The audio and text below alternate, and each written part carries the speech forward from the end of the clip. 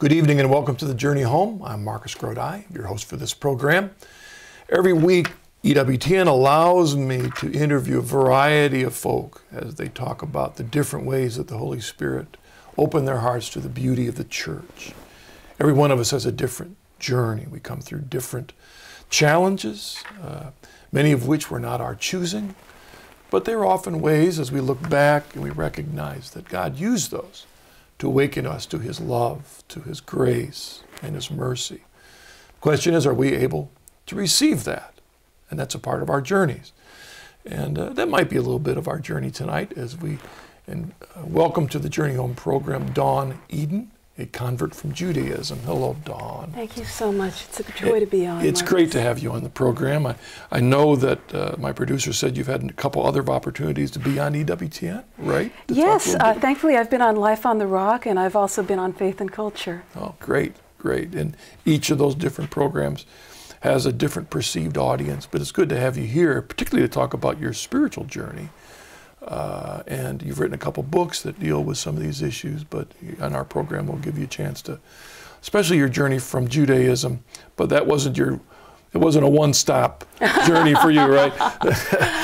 That's right. I go to school now studying theology at a seminary, the Pontifical Faculty of the Immaculate Conception at Dominican House of Studies, and most of my schoolmates are seminarians who go through a period when they're a transitional deacon. So I like to joke that there was a period when I was a transitional Protestant. All right. Well, even before that, I'll invite you, if you would, Dawn, to take a long step back and give us a little glimpse of your early spiritual journey. I'll be delighted. Thank you. Sure.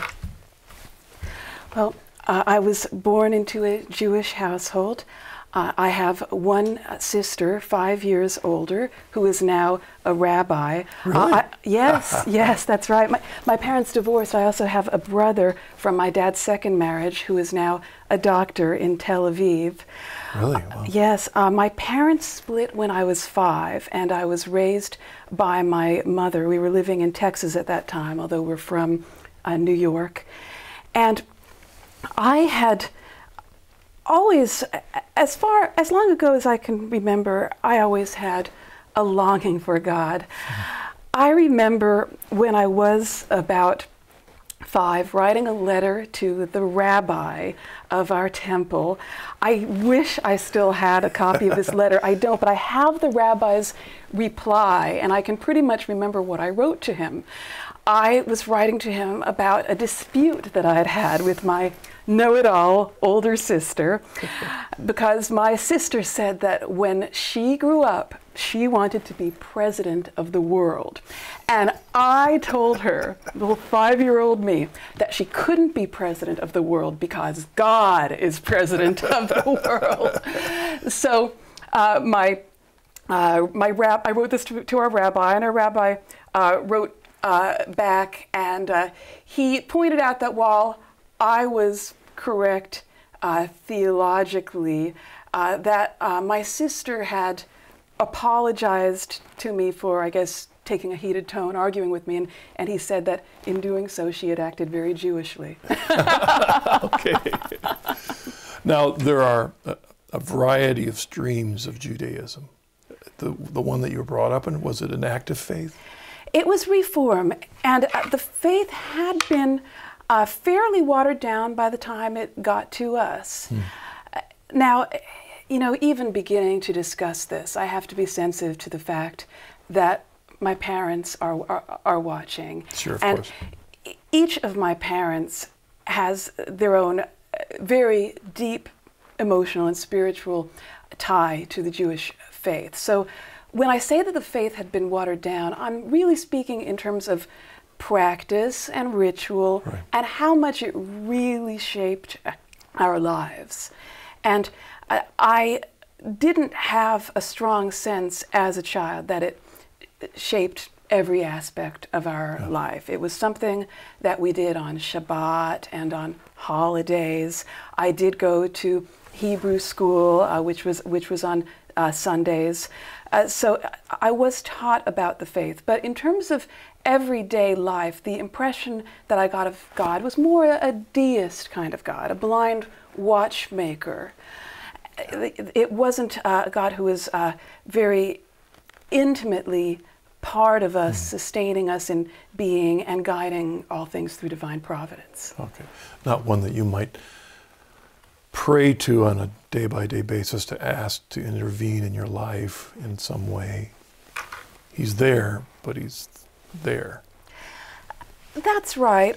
I mean, I certainly knew that I could pray, but I thought of prayer more in terms of asking favors and not in terms of really growing in holiness and becoming more like God. Right. Now, there are Jews who are more religious in the conservative and particularly in the Orthodox branches of Judaism, who make God more of an intimate part of their lives and really concentrate more on holiness. With me, certainly I was taught right and wrong, but it was from more of a kind of ethical basis, like what C.S. Lewis calls the Tao, the kind of ethics that's the foundation of all religions, rather than something that was distinctively Jewish in terms of halacha, the walk towards holiness. All right. So you family experiences a breakup and you end up in Texas. Yes, that's right. And so my mother was raising myself and my sister, and my father remarried a year after the divorce, and a few years after that he moved away. He was not very present in my life when I was young. And my mother at that time was searching and tried to find herself in different ways. It was the 1970s, the me generation, as you know. It was the time of self-help movements such as Werner Erhard and Est. My mother was a psychologist and social worker, so she was very much keyed into those things, and experimented with various New Age movements. And at the same time, my mother was seeking love. And looking back, as I have hinted at in my first book, The Thrill of the Chaste, and as I speak more about in my latest book called My Peace I Give You, Healing Sexual Wounds with the Help of the Saints, I realized that as a child in my mother's home, I was in a sexually porous household. There weren't clear boundaries that I can remember. I wasn't well shielded from adults' nudity, sex talk, or substance abuse. And as a result, from an early age, I suffered sexual abuse, in particular from one of my mother's boyfriends. And although as I mentioned to you, I had a sort of natural faith, over time, my personal dialogue with God diminished. I did become a bat mitzvah at 13, but after going through that rite of passage, becoming an adult in the Jewish faith, I fell into agnosticism. And looking back, I'm able to see that it's because of being unable to understand why God would have permitted such evil in my life. Yeah. You mentioned C.S. Lewis's identifying a kind of a ground level morality that's within us. Yes. Okay. But it seems that your early life also addresses the issue of formation of conscience. You have this ground level, but if you have an environment of ideas and examples that are challenging that conscience, that can make a confused conscience. Yes, that's right. Does that identify what you were going through at that Yes, time? it does very much so, and that lack of a well-formed conscience affected my decisions as an adult. When I wrote The Thrill of the Chaste, I was writing it in 2005.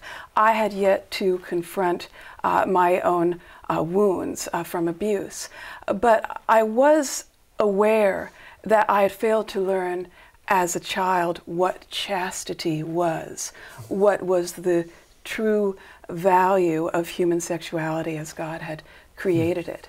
And because of that lack of understanding, I acted out as a teenager and young adult. Now, with the benefit of understanding better the wounds of abuse, I also realize that I, as a teenager and young adult, was suffering from post-traumatic stress disorder. And so when I was acting out sexually as a teen and young adult, I was dissociating. Inside, and I'll explain what that is. Inside, I felt like this wounded child, that people weren't going to protect me. The dissociation is the separation from one's true self to create a false self out of a desire to protect oneself. So I thought as a teen and young adult that since people were going to abuse me, since men were going to objectify me, I might as well control how they were going to do that by presenting myself in a very sexually provocative and aggressive way. And, you know, of course, the terrible irony is that in doing so, I was attracting just the sort of people who would be predators. Yeah, all right. Well, the problem there, you talk about an inside and outside, and the Yes. discrepancy between the two. My guess is the majority of people don't know that they're doing that. No, they don't know at all. They just think that they're trying to protect themselves. And I think that very often, not always, because certainly there are young people who simply wish to follow the styles in the crowd. Right. But I think that very often when you see young people who are covered with tattoos or wearing spikes or women having crew cuts or trying very hard to look aggressive and hard, it's because there's some kind of woundedness. Something. We can't be for sure, but there's... No, you can't be for sure. But woundedness takes a lot of different Yes, it does. flavors. You know, Yes, it that's really right. does. So we don't know what that woundedness could be. That's right. So you're moving on into agnosticism Yes, that's right. at that point in your life. By cognitively, I mean, you really were choosing that, or you were just not taking time for God? I always felt that if there were truth, there would be one truth. I felt that deeply inside, and I do believe that that is thanks to having been exposed to the Old Testament at an early age. I always loved the Bible from childhood. You know, there are certain moments in one's life that one looks back at and thinks, that's got to be divine providence. And one of them was at the reception following my sister's bat mitzvah. I remember there being a little girl there, younger than me, with her father. I was 7 at the time. And I don't remember really knowing this little girl or her father, but they were somehow friends of the family and they were Christian. And the father, I remember saying that his daughter had something to give me. Since my sister was getting so many presents for her bat mitzvah, you know, some people took pity on me and wanted to give me something. So I remember this very shy little girl, you know, like sucking her thumb, too shy to even say anything, handing me this large package. And I opened it, and it was Barbara Taylor Bradford, future romance novelist, children's stories from the Old and New Testament. And I remember that there was an image of the Last Supper on the cover. And even at the age of 7, I knew enough to know that that wasn't from our Bible. And I thought, is this father stupid? Doesn't he realize he's at a bat mitzvah reception and this is the wrong kind of Bible to give me? But I loved reading. And I found myself reading all the way through that book. And one thing that I noticed at that young age was that there wasn't a radical divide between the Old Testament stories and the New Testament stories, that it was really the same God. Now, I knew from my parents that we said that Jesus was a good man, he just wasn't God. So I couldn't really believe in being a Christian, but I could believe that Jesus truly was a good man. And there's something else that I would love to share with you, which is that, you know, it's very common for children after a divorce to have fears, phobias, because their world has been upended, and now they feel like any other kind of disaster could strike. So at the age of 7, a couple of years after my parents split, at school they would have the firemen come in and show us the film showing how quickly children's pajamas burn in a fire if they're not flame retardant. So, I got these images in my head thinking, what if the house burns down while I'm sleeping and I'm not able to get out, that sort of thing. So I made a deal with God at the age of 7, and I feel like crying when I remember this. Yeah. I told God that I would read from these children's stories from the Old and New Testament every night before bed. And if I did this, that he had to protect me. And so I realize now that exactly, that here I am. And that even though on the one hand, I wasn't protected from certain bad things during my childhood, in the larger sense, I have been protected because God used all of these things, including the evils, to draw me. Well, and that's one of the keys which you mentioned in your books, is that God, whenever those evils were there, it doesn't mean God wasn't. That there was a mystery of the way he works in our lives. There's a real mystery there that we have to accept. That's right. So you're into agnosticism. Is this their high school years, you mean? Yes, into that's college? Right. Yes, high school and into college. And here's another moment that I remember when I was in college. I was going to New York University, living in a dorm right on Washington Square Park. And I have to tell you, it ain't Mayberry. Especially the accent. Ain't Mayberry. That's right. And so this was during the late 1980s. And I remember one day this young woman standing on, it must have been Waverly Place, right at the corner of the park, saying, "Free Bible, free Bible." And I thought for a moment, and I was like, okay. And I took one, and it was one of those little green Gideon's Bibles of the Psalms and New Testament. Yep. And I took it because I just thought that it was something I should own. And it stayed on my shelf for many years, and some nearly 15 years later, when I finally started to be open to grace, it was that Bible that was given me on the streets of New York City that I turned to. So I want to really encourage people who are watching to keep planting those seeds, because one plants, the other waters, God gives the increase, and you just never know. Yeah, you never know. Well, that's how I feel about this program. We never know when one person's story will be just the story for the right person. It's really true. It's really true. Oh, and there was another important moment that I should share with you, which is that when I was in 8th grade, there was a social studies teacher, Mr. Owen Snyder. This was at the South Orange Middle School in northern New Jersey. We had moved back up north by then. And this teacher said, since it was an advanced class, I was a smart kid, he said that if we were going to truly understand Western civilization, we had to study the Gospels. It was a largely Jewish class. It was New Jersey suburbia. But somehow, and this was 1981, 82, goodness knows if this could happen today, but somehow he was able, in a public school, to go through the Gospels with us. And among the things that he showed us was something which you will know is such an important interpretive key to understand, which is that he asked the question, now, what do we make of the fact that there are conflicting things in the Gospels when relating the events of Jesus' life? And he said we have to remember that these are based on eyewitness testimony. And we know that eyewitnesses see different things. Now, as a graduate student theology, I know that there are people who became atheists because they didn't understand. Well, because perhaps they were brought up very fundamentalist, and when they started to read the Bible, they couldn't understand how this one gospel and this other gospel could both be true, right, if they conflicted. So to have learned that at a young age and have absorbed that, even though I didn't yet have faith, I take that as a real blessing. A planting seed of God. At that yes. point. So what was it and when you started moving on your agnosticism? Well, this was a really amazing thing. God meets us where we are, and if we just have even the slightest crack open in the door of our hearts, God will find that entrance. In my case, I was 27 years old, and I was a music journalist interviewing rock musicians, and that was my life, and I loved it.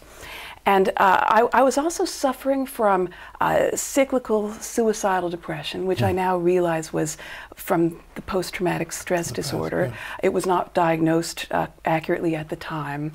And I also was living this lifestyle of looking for love through giving myself away, and that too was very unhappy. I was doing a telephone interview with a Los Angeles rock musician from a band called the Sugar Plastic. His name is Ben Eschbach. And the Sugar Plastic were not a Christian band, so I wouldn't have expected a Christian answer to a question. But I asked Ben, what was he reading lately? And he said that he was reading a book by G.K. Chesterton called The Man Who Was Thursday, a novel. I had never heard of G.K. Chesterton, so I just thought, I'll pick up this book just so that I can read it and impress Mr. Eschbach the next time he comes to town. And so I had no idea that Chesterton was this great convert to the Catholic faith from Anglicanism, who had himself gone through a dark night of near atheism. I had no idea that he was the man whom C.S. Lewis credits with converting him from atheism. And so I picked up this book and started reading it. And I, first of all, thought it was a great novel. But secondly, I started to get an impression of Christianity because I realized as I was reading it that there was this whole subtext of the journey towards Christ, seeking his face. And I realized that, according to Chesterton, Christian faith was a rebellion. Chesterton, in the book, has this character who considers himself a poet of anarchy, and he contrasts this with a poet who's a poet of law and order. And I myself thought that in order to be creative, an individual, I had to be against whatever Christians were for. But Chesterton presented the true rebel as the one who's rebelling for truth, for beauty, for law and order, against a world that's fallen into darkness. And this intrigued me, particularly one line that Chesterton has in the voice of the poet of law and order. He is arguing with the anarchist poet about what constitutes true poetry. And he says, the most poetical thing in the world is not being sick. And I read that and I was very touched by that because I longed for that kind of poetry, the poetry of not being sick. It awakened this longing in me to have my life ordered from the top down. And so I couldn't really believe that there were other salty Christians like Chesterton. I still thought that Chestertons were this kind of amorphous, conformist, moral majority mass. And I still thought the only way I could be individual and have my own identity, which I desperately wanted, was to be not Christian. But I was curious enough to read more Chesterton. And over the course of 4 years of reading a lot of Chesterton, that eventually, praise God, brought me to taking that green Gideon's New Testament and Psalms off the shelf. So it wasn't the apologetic of G.K. Chesterton, because it isn't really an apologetic you get when you read him, but it is it's almost a culture. It's a concept of Christ. It's that you were catching in the process. Yes, well, The Man Who Was Thursday, although Chesterton does have other apologetic works, that particular novel, you're right, is not an apologetic. It's just an exciting novel. It's a spy novel. But in reading it, as a friend of mine who's Jewish, who loves that novel, put it, you learn that which you are seeking with fear and trepidation is actually seeking you with love. So G.K. Chesterton made the step to the church. Did he cause you to make the step to the church at that point? I was fighting it, Marcus, because I was at that time in a state of codependency with my mother, which is, again, something that not always, but can often happen with people who've suffered sexual abuse in a home where they had someone who was supposed to be protecting them. They can develop a kind of Stockholm syndrome where they have an unhealthy bond with the person who was supposed to be protecting them because they feel like, well, if this person wasn't here, then I'd really have been hurt.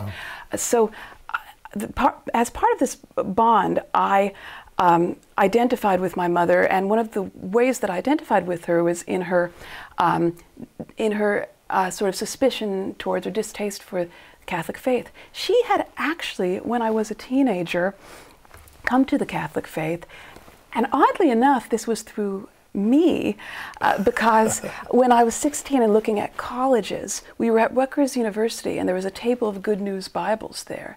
And at this time, my mother was going to weekly meetings of a guru named Hilda, who was, and these meetings were at the Cathedral of St. John the Divine in New York, totally New Age environment. And I was uncomfortable with my mother following this guru.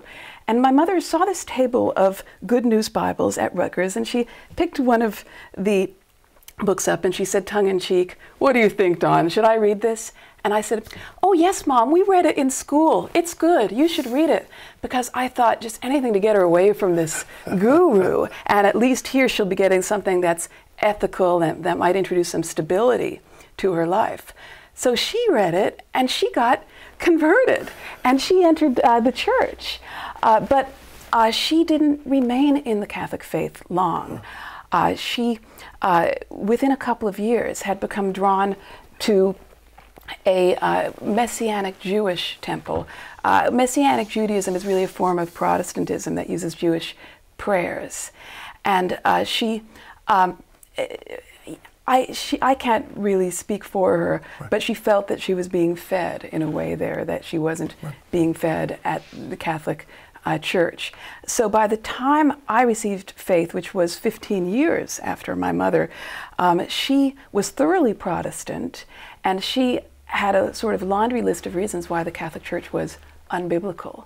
So I fought entering the church for about 5 years. All right, let's pause there, Dawn. We'll come back from the break. Because you didn't go right from Judaism to agnosticism into the Catholic Church. You had a little pause in there yourself. So when we come back from the break, let's look at that. All right? Okay. See you there.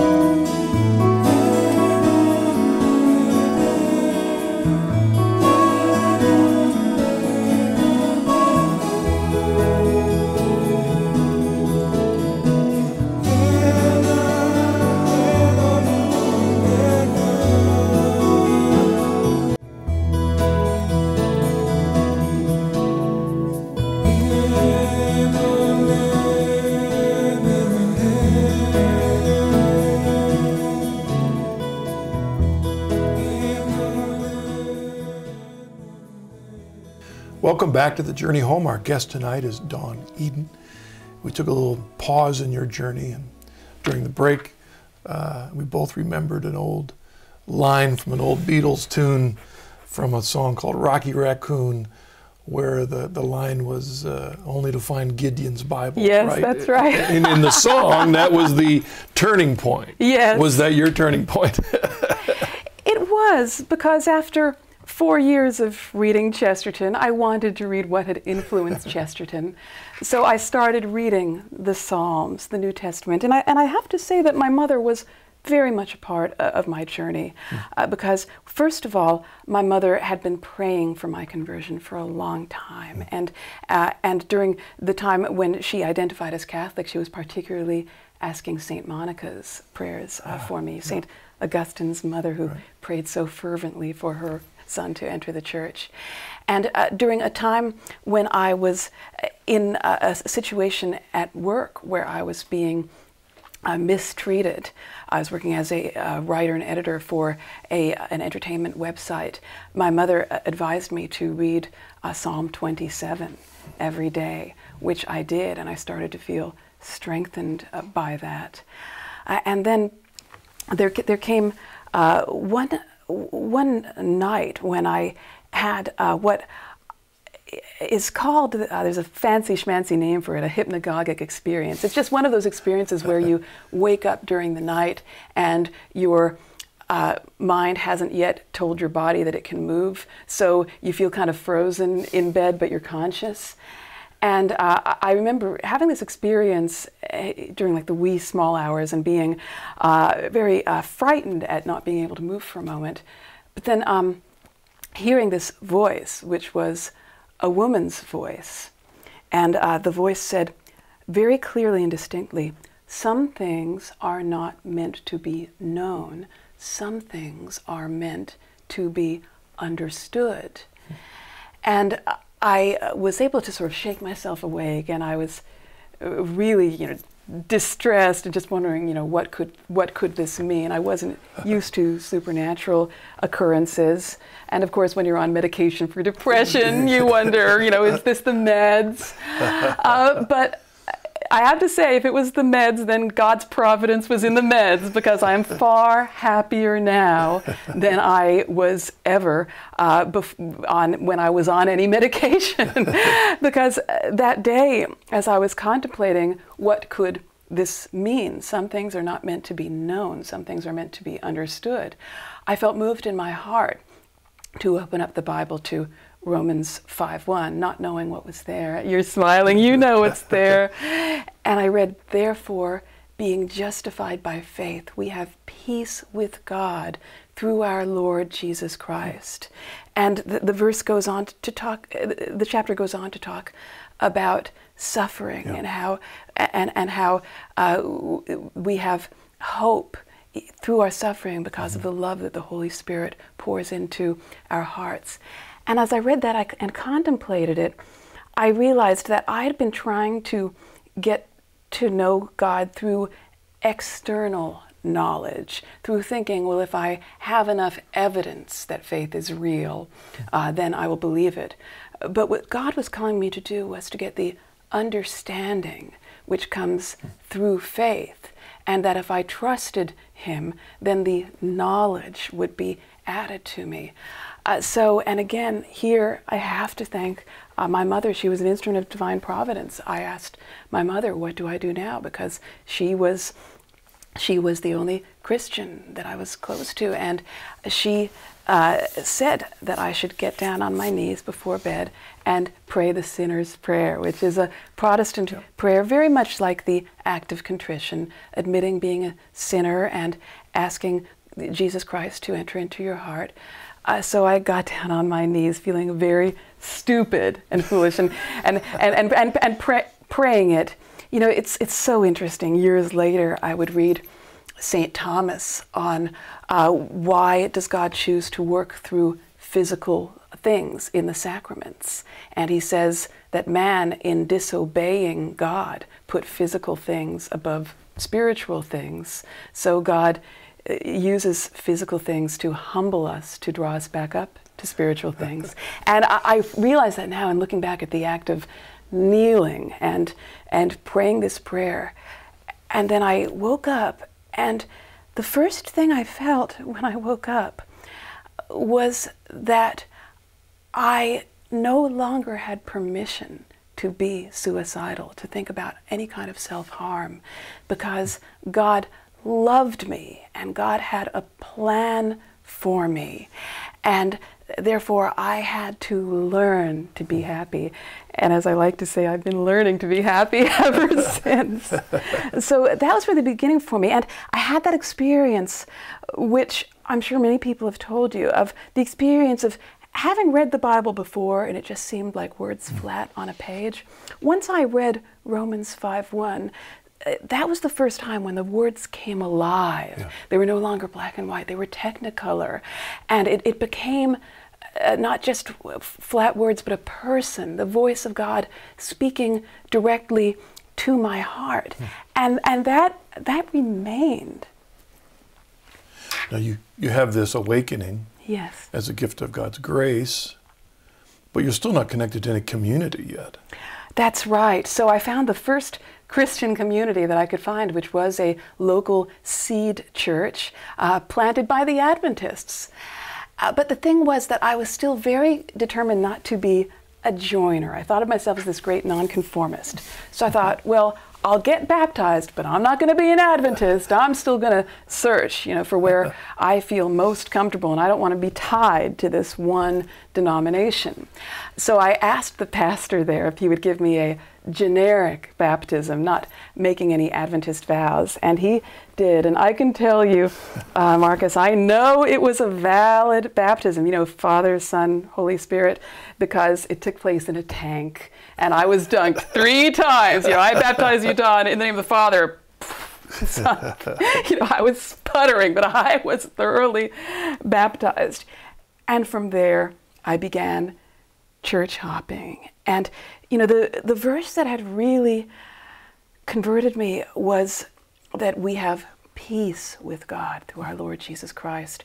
I wanted that peace in my heart. And so I would go to different churches trying to get worked up in the Holy Spirit and find that peace. And there are, wherever the baptized are together, God is with them. So I was able to find in different places the presence of the Holy Spirit. But there was no real ground from which I could find the peace that lasts. So I would have peace on Sunday, but then by Tuesday I'd be antsy. I was suffering from anxiety, which I now know was one of the effects of post-traumatic stress disorder from the childhood abuse, which wasn't diagnosed until later.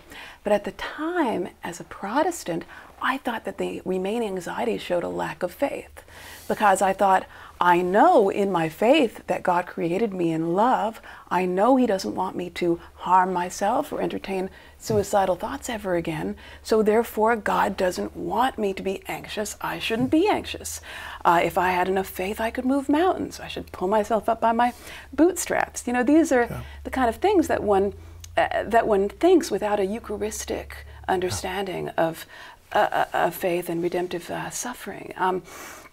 So I kept. And I would say that peace. I want to make a little just correction, because I remember from my own background, I would have been hesitant to say as a evangelical Protestant that I was called to pull myself up my bootstraps, because I would have said, no, I'm to surrender to Jesus. Yes. It's faith in Jesus. That's right. But what you were also hearing, I'm guessing, is that there was this kind of floating theology that says that if you're still having this lack of peace, all these other bad thoughts, it's because you don't believe enough. There's what you need to do. You need to give yourself that's right. And surrender more to Jesus. And it is very important to say that not every Protestant denomination at all has that idea. But even the idea that one is not sufficiently surrendered implies that there is a certain kind of work that is more than just a turning of the will. It comes back to you. And you haven't given yourself enough yet. You're still holding something back yet. There's a reason you're going through this stuff. You haven't let go. Exactly. And I mean, people talk about Catholic guilt, but I had Protestant guilt. And the way that I found that peace was actually through the communion of saints. I was working at the New York Post. I had managed to get out of the music business because I had found that was a dangerous environment for me as a new Christian. I was starting to live chastely. And I was becoming very pro-life. I had started a blog called the Dawn Patrol, and I had joined the New York City Chesterton Society, meeting a lot of Catholics through that. My Catholics used to try to get me to ask the intercession of saints. And as a Protestant, I thought, well, that's a very slippery slope, because even if Catholics say, oh, it's just like asking a friend to pray for you, I thought, well, it's so close to idolatry that there's a danger that I might put too much power in the saint. And as a Protestant, you believe that you can go to hell for that, and actually, if one were idolatrous, that would be something for which one could go to hell. So I was very wary of saints, but I was in a situation at work one day in January 2005 where I felt that I really badly needed a friend in heaven. I was about to get fired from the New York Post because as a copy editor, I had made a change that was not in my power to change. I was given a story that was very anti-life to copy edit. And it was not an op-ed, it was a hard news story.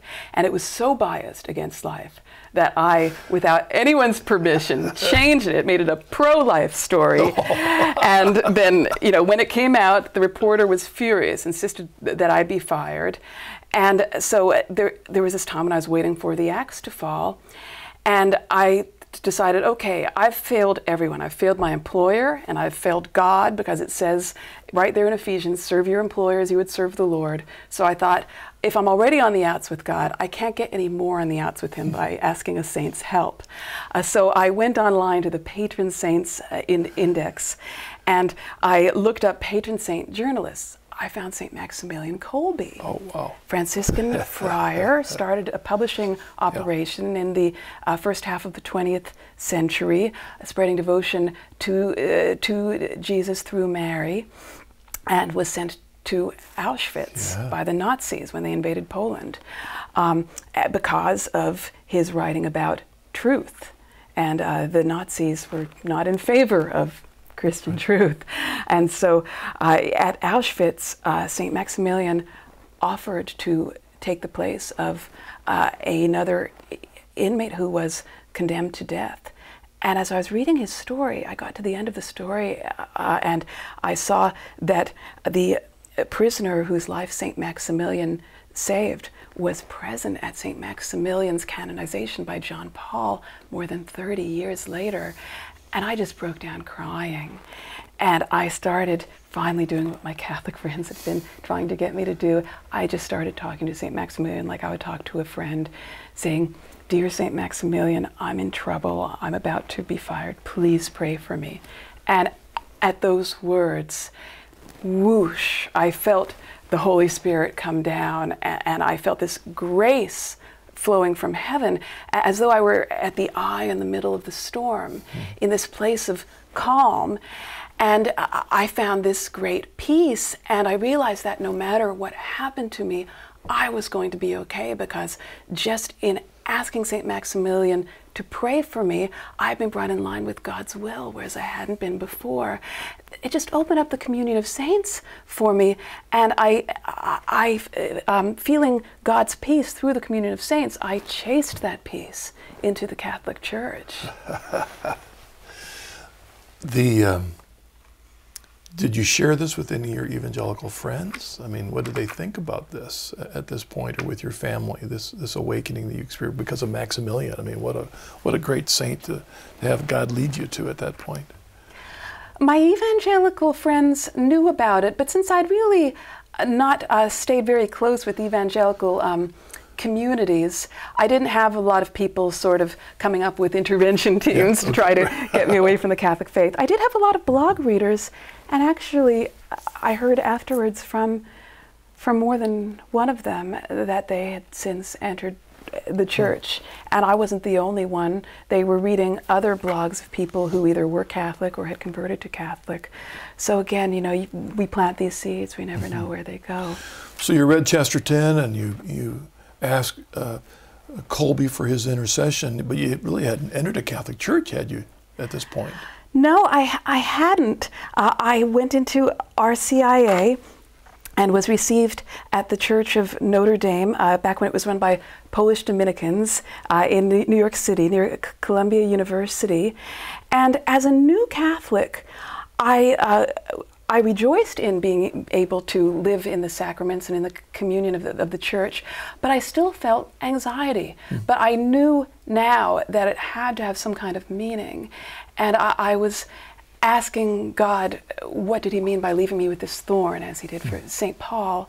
And the answer came to me a couple of years ago on a retreat, and this was the kind of image that came to me that inspired my new book, My Peace I Give You, on healing from the wounds of childhood sexual abuse. It was when I was on this Ignatian retreat 2 years ago, praying before the Blessed Sacrament, that I had this mental image come to me of the Eucharist in the tabernacle as being like the center of a great bicycle wheel with rays going from it throughout the world, taking up the entire world in its embrace and bringing everything back to the Eucharist. And as I meditated on what that could mean, I realized that the Christ we receive in the Eucharist is the resurrected and glorified Christ, the Christ who suffered, who was wounded for us, and whose wounds are now glorified. St. Thomas tells us that the Eucharist has the effect of healing us because Christ has always had this will to suffer for us. He has suffered, and now he's in some sense the product of his suffering. And I realize that when I am really present for Christ in the Eucharist, I, in some sense, am the product of what I suffered. And that was what made me realize that it's not, my wounds don't separate me from Christ. It's not in spite of my wounds that he heals me. It's just the opposite. When I'm really present for Christ, then my wounds become the cracks that his light gets in. And it's through my wounds that I can draw in a closer union with the wounded and resurrected Christ. I can still ask him for healing, and I do. But at the same time, I can rejoice knowing that he uses all my suffering to gain merit for myself and for those I love. You described, I'm sure you're describing a little bit of yourself, but you described people who have this protective false image that they've erected around themselves that they may be blind to themselves. It's an image that other people see that protects it inside from great wounds of the past. What would you like to say if anyone's watching, that is, if they're becoming aware of this because of wounds of their past? How do they move forward towards healing? I would say, first of all, if you have wounds from the past, it's very important to open up about them to someone close to you whom you trust. If there's no one in your family or among your close friends to whom you can speak, to seek out a good spiritual director.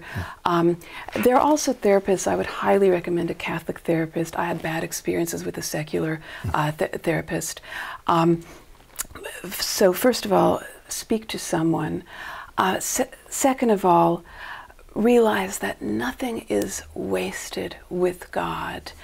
I know now that whatever suffering I have undergone, whatever remnants of suffering, effects of the past evils remain in me, and whatever new suffering I may experience, God can use all of this to open my heart towards others. And it's very important for us to not focus so much on our woundedness as on the fact that there must be something in us that's good that enables us to even have a wound. You can't have a wound in something that's blank. There has to be something there, some goodness. And the key is to ask God to show us how to stop acting from our woundedness and stop acting from our pathology, and how to start acting from our wellness. Because it's when we do that that we are able to be a light to others and grow in grace. Yeah, you mentioned in one of your books, as I didn't get a chance to read it all yet, but you point out Dorothy Day and others, and Yes. and I'm reminded of a great Catholic spiritual writer from about 200 years ago, Father Grodi, who was a Jesuit priest during the French Revolution, got kicked out of France, and he wrote some wonderful spiritual books. I think they're available on EWTN's website and in the texts in the library. But I remember one point he was writing about people that were so absorbed in whether they're saved or not. Am I saved, or did this get saved? Am I justified? And he was saying, you know, when you think about all that, that's all self-centeredness. Yes. You're so absorbed in this stuff. You think you're really all about God, but you're really all about yourself. He said there's three things that are important. One, give glory to God. Number one. That's what it's about. Yes. Focusing on the glory of God. Number two is being like him. Holiness. That's what it's about. Thirdly, salvation. Leave it to him. Amen. Amen. I mean, really, even the people that are struggling with issues in the past, we can get so inward on them. The really part of the journey out is giving glory to God.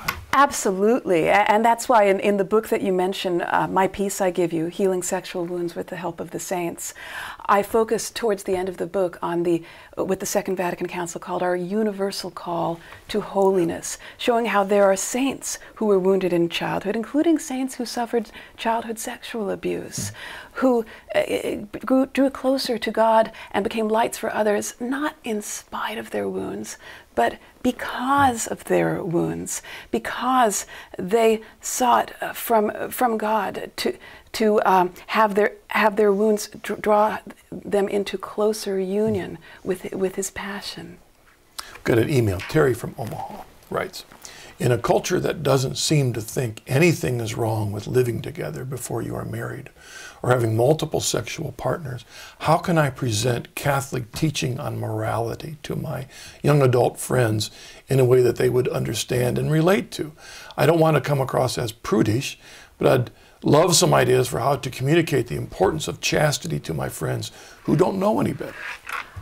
It's a great question, and I think we all want to live in the truth.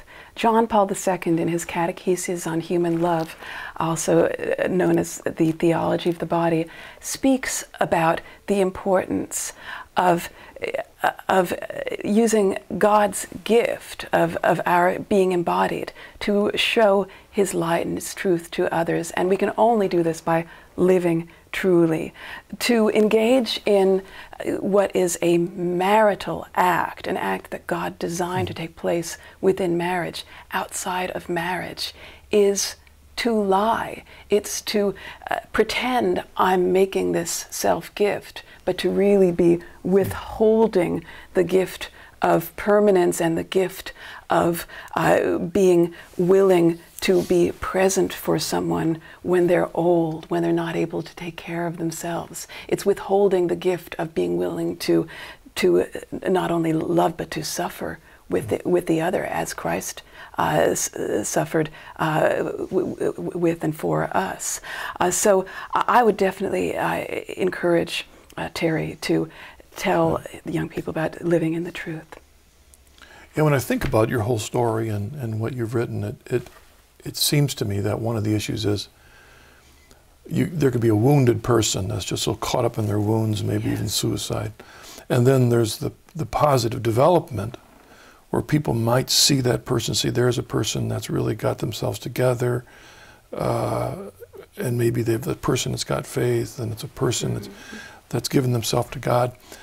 But in the end, what we want them to say is when they look at us, they see Jesus. Yes. That's the goal. They don't see us, they see a person changed by Jesus. And it's about Him. And the people I know who are most like Jesus, and here I think of a dear Jesuit I knew, Father Francis Canavan, S.J., professor emeritus at Fordham, who passed away a few years ago.